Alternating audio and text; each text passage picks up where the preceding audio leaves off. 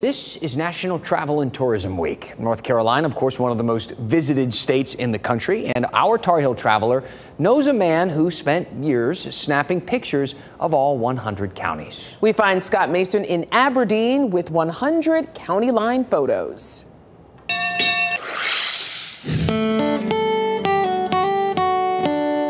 This is my 100 county line pictures. 100 pictures. They're in alphabetical order. From Alamance to Yancey. Manio to Murphy. 100 counties. And a whole lot in between. And a whole lot in between. All those counties. All those miles. It took me 25 years to do this. All those years. This was in 1985, so if you look at me there and look at me at the last one, it's not hardly the same person. That person, and that person, and that person, and that one is Robbie Farrell. It was a great experience. I saw the whole state from one end to the other. He began at the Outer Banks. Well, it turned out to be Currituck County. That one picture led to another picture, and another picture. After I'd gotten about 10 of them, I said, you know, that's pretty good. And he said, might as well take another picture. Once I got about 40 or 50 of these pictures, what do you do with them? You stop now or you finish.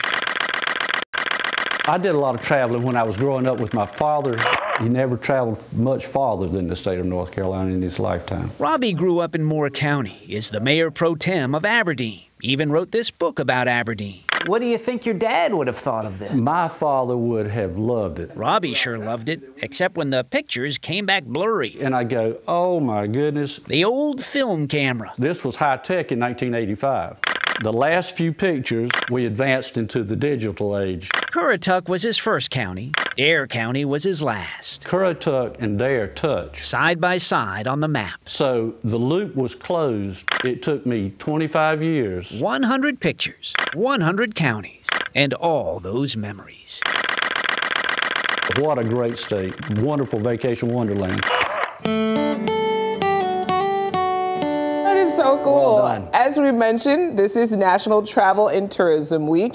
Each year, tourists spend close to $30 billion in North Carolina alone. Great state. A lot of fun stuff to do.